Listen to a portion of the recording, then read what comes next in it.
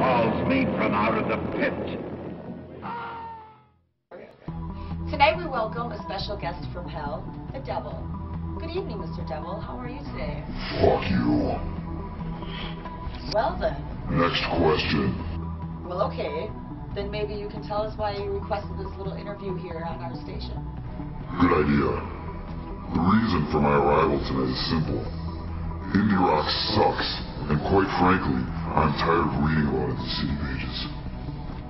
So what are you going to do about that? Let me finish. I've spent the last 6 years of your stupid little life watching, breathing, feeling the rock and roll scene in Minneapolis. And you know what? It's pretty fucking good. And I intend to prove it to you and all your pathetic little friends. Oh my God, Devil.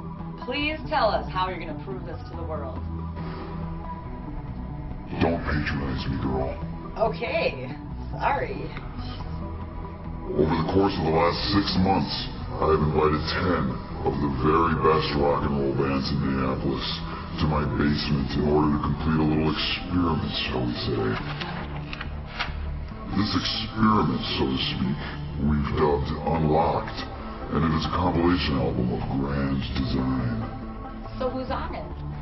Why should I tell you? I thought you wanted people to know. No? Right.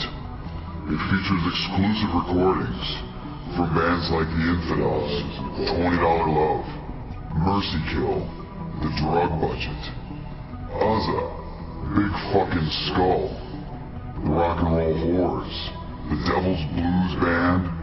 I gotta redo that. Okay, I'll cite most the bands again here. Uzza. Bands like The Infidels, $20 Love, Mercy Kill, The Drug Budget, Uzza, Big Fucking Skull, The Rock and Roll Whores, The Devil Blues Band, one of my favorites, Machine 22, and Venus de Mars and all the pretty horses. 20 tracks in all. It will most likely kill most people who listen to it. So when can we hear it? I kind of want to die. You're a good girl, Nicole. Now shut up and I'll tell you. I've organized not one, but 2 release shows to share this masterpiece with you. The first of which is this Saturday, April 10th at the 400 Bar in Minneapolis. Come down and listen to some killer live music from Mercy Kill, Big Fucking Skull, The Infidels, Uzza, and The Drug Budget. So far, all 300 pre-sale tickets are sold out, so show up early and stay late, and then go die in a fire. Wow.